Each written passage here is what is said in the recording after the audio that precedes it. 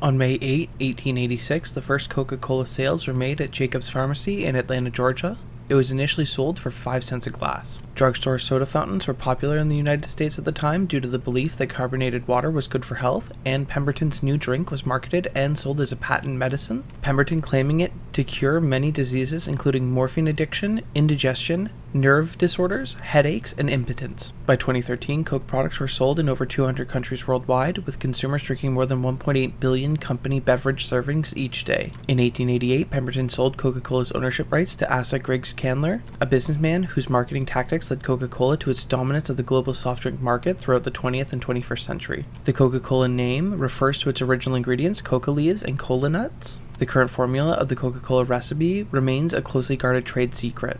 Did you know about the history of Coca-Cola? Let me know in the comments below. Thank you for watching What You Don't Know. Please make sure to like and subscribe for more.